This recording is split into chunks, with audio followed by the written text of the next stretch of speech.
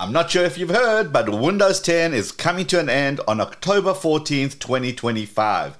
What does this mean for those of us who have no urge to upgrade to Windows 11? What options do we have? Well, firstly, I want to address that rumor that Windows 10 will automatically stop working at the cutoff date. This is absolutely not true. Your Windows will continue to work as normal, but you're gonna be on your own. You see, from October 14th, 2025, no more software updates, no more security updates, no more bug fixes, and no software enhancements. As far as Microsoft is concerned, it's end of life for the product. And this should have you worried. So, let's look at what we're going to do. We have a bunch of options. Option number one is do nothing and keep running Windows 10. When you switch on your computer on October 15th, nothing is going to change. The biggest issue you're going to have is security. If you're using third-party antivirus apps, those will continue to work and keep protecting you. But what you're not going to get is security updates from Microsoft, and those are two very different things. The antivirus's job is to scan for malicious files, stop ransomware attacks, and block those dodgy phishing websites. Whereas Microsoft Security Update's job is to actually fix the holes discovered in the Windows operating systems. It's these holes that are being exploited by hackers to take over your computer or use your computer as part of the hackers' botnet network to attack other people.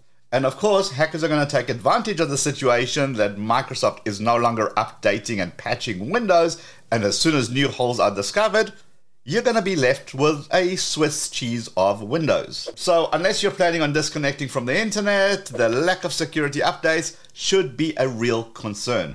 There is one saving grace, but boy, are you not going to like it.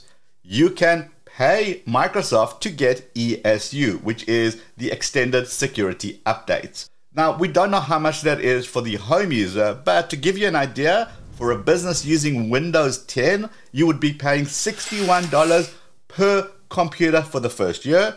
Then it doubles to $122 for the second year. And then it's $244 for the third year. Again, per computer. And this is just for security updates. You're still not going to get those Windows updates. So if there's a new driver for your graphics card that crashes your computer, tough. You're going to be stuck using old drivers because Microsoft is not going to make it compatible for you.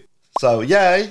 Okay, option number two, and you're not going to like this any better than paying for security updates, and that is to move to Windows 11. Now, I will say that Windows 11 today is so much better than when it first came out and got all this massive negative publicity, but it's not a step to be taken lightly. For some people, especially those who haven't bought a new computer in a while, your hardware may simply not support the Windows 11 requirements. You can go into your Windows Update screen and you may see some info on the right side if your computer is capable of handling Windows 11. There is also the Windows PC Health Check app that checks your hardware to make sure that it's ready for Windows 11. Now, if your hardware doesn't meet these criteria, are you screwed? Actually, no.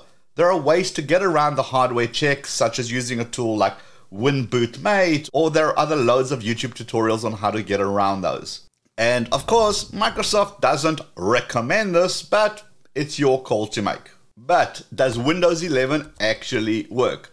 I will say that I've been using Windows 11 on my laptop and it's been absolutely fine. I have no compatibility issues anymore. There are certain irritations that were actually addressed, like having the task manager available again. And it's pretty stable even running high-end apps like my video editing program. However, I know of people who've had nothing but trouble with Windows 11. So my advice would be, before you even think of updating, look for the way that you actually use your computer at the moment.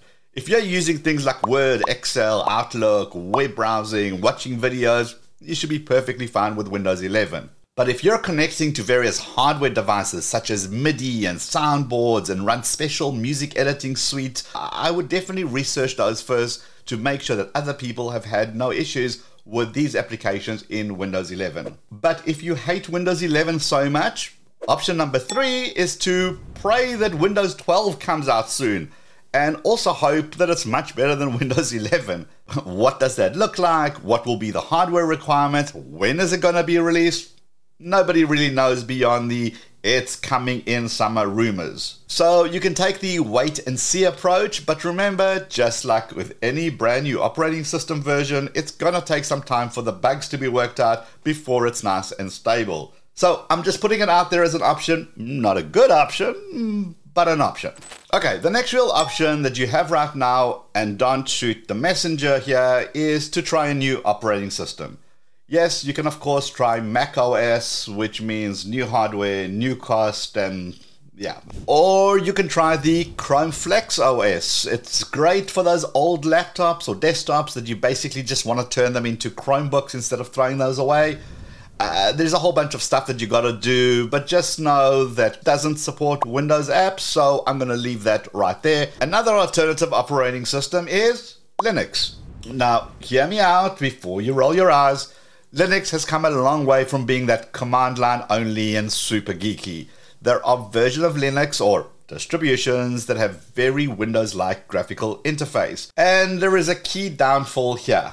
There is a learning curve of how things work because at the end of the day, it's not Windows. It's an entire new thing that you have to get your head around.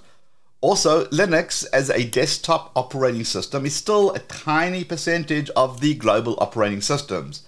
Therefore, mainstream software doesn't really prioritize their software to work on Linux, which basically means you're going to have to find a close alternative app, or you're going to have to run something like Wine, which is kind of forces Windows programs to work. Kinda. So again, same as Windows 11, you need to make sure that the software that you use on a daily basis will work first on Linux, otherwise, what's the point? And of course, if you're just using cloud stuff like Google Docs or browsing the web, then Linux is going to work perfectly fine for you. I will say that even though Linux is free, it's certainly not for everyone. And before the Linux keyboard warriors hit the comments to say why Windows sucks, there is good news.